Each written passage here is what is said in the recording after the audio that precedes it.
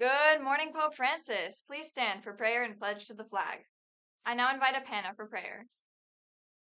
We begin this day in the name of the Father, the Son, and the Holy Spirit. Amen.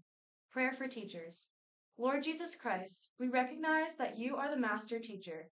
You are the model for all educators because you lead all to the truth of yourself.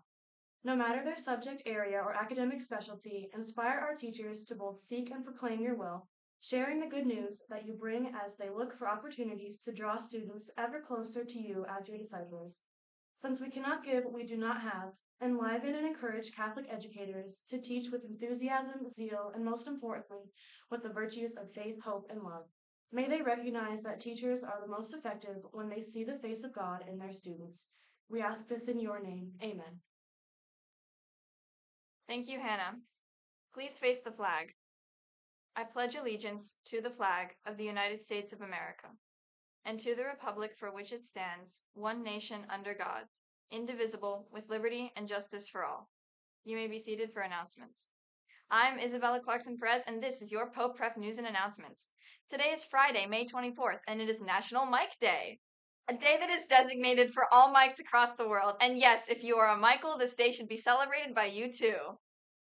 Any students who were involved with the winter or spring productions should go to the Pope Players Google Classroom for information on the end of the year gathering. Taking place on June 5th, students need to sign up. See Mr. A if you have any questions. Mr. Anziano's acting class, please report to the dining commons today. All students are required to wear liturgy attire next Tuesday. Our news from the sports desk.